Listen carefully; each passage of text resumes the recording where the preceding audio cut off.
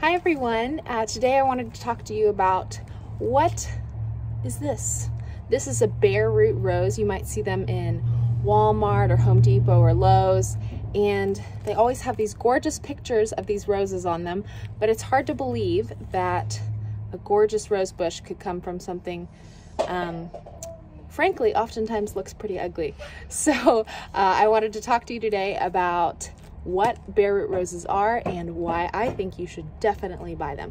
The bare root roses that you would find often in stores are going to be generally 2-year-old grafted rose bushes that have been trimmed down. They come, sometimes they might be 8 inches tall down to the bud union, but they can be shorter, sometimes longer, it just depends.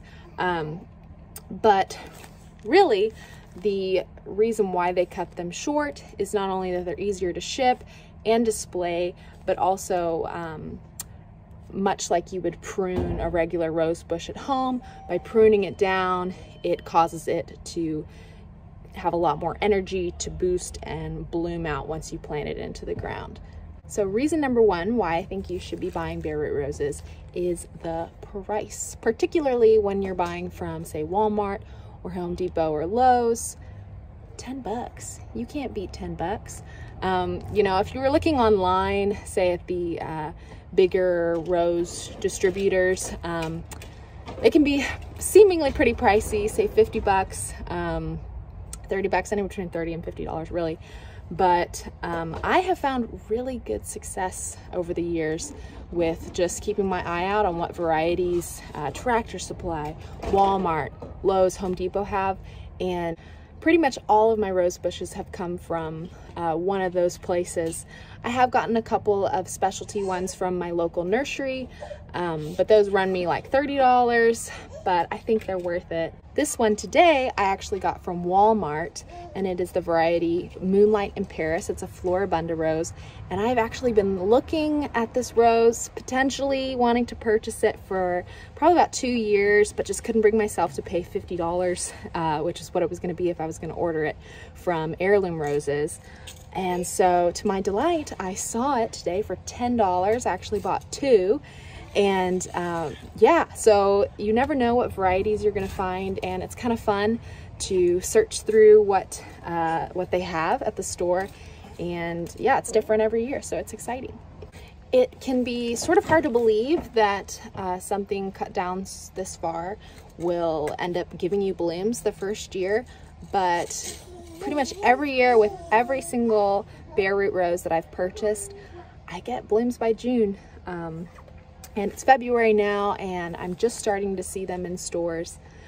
And depending on how warm your climate is, I would say the earlier you grab them, the better, particularly from stores that, say, have a nursery area that's not being taken care of very well.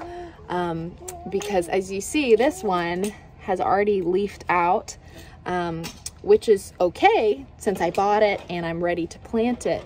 But if I was to wait like another week to buy this, it might be toast, because we're expecting some warm weather, and I've just seen a lot that they get either dried out and they die, or a cold snap will come through and it'll just wipe out all of these new buds, and may wipe out even farther past the buds all the way down, and the cane might die. So anyways, I would recommend not waiting to buy them. And if you buy one that is already leafed out and you really feel confident that you're going to have some really big cold snaps, you might just wait to plant it and just kind of baby it and take it in your garage if it's going to be cold.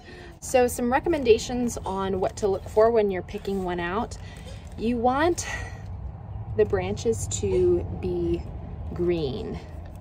Doesn't have to be bright green, but you want to see evidence of life. I would say the chunkier the cane, the better. To me, that just shows that it's going to be more vigorous, and yeah, you'll see ones that are like really wimpy, like it might be just that. And I would not recommend buying those. But yeah, so look for thicker canes. You want to see those like buds that are visible You're not always going to see it leafed out like this, but they'll just be little red or green nubs, and you want to see evidence of that because that shows that it's ready to put on new growth. And bonus, if you see whole new canes developing from the graft union, you want it above the graft union, so on this more bulb part. But I thought I'd go ahead and show you what it looks like when you take it out of its packaging. So it's going to come with a wire. Take that off, and it's going to be in this bag. So now that I've taken the bag off, you'll see it's wrapped in kind of a paper. And if we take that off, there's the packaging material. Woo! And you'll want to just let that, you can shake that off. So now that we've got the packaging off, you'll see that inside that bag was the whole root system. And this is looking in good shape. It doesn't seem too crusty. Yeah, so I'm pretty pleased with this. It's got lots of little roots.